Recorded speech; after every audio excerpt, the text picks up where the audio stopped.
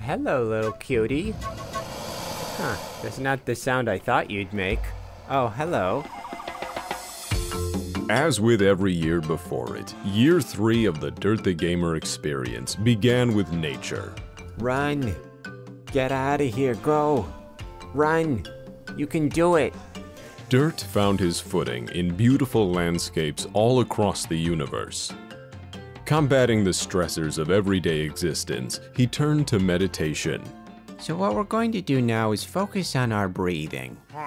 And if you haven't been breathing this entire time, I recommend that you start. A noble desire to seek out peace and relaxation. This is awful. Utilizing this new attitude of stoic acceptance, Dirt reaped the rewards of a life without crime. I hope I don't fall off the edge.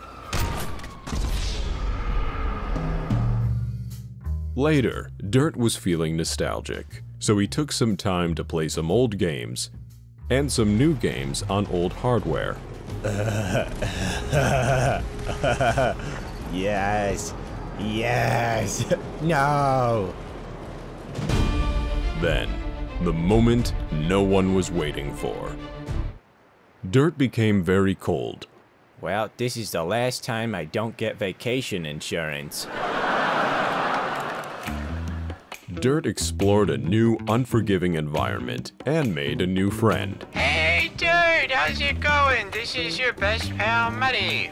Spending time in the world of No Man's Sky and the Long Dark taught him valuable lessons about wildlife and automobile acquisition. In between these adventures, Dirt somehow found time to become the master dirt bender he was always meant to be. What happened? I made them disintegrate. This new confidence allowed him to take on new incredible challenges, like fighting zombies with nothing but wooden fences. Really, the worst part for this whole experience is that right there. Playing Minecraft for more than 2 weeks. Pink sheep, pink sheep, pink sheep, pink sheep, pink sheep.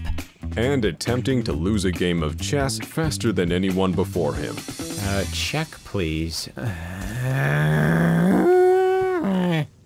Dirt even began a brave podcast to address the most important questions of our current socioeconomic landscape.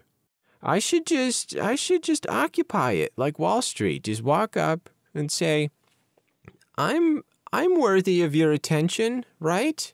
Give me some Twizzlers. With so many new games and experiences, Dirt could hardly keep up. Excuse you. Walking here.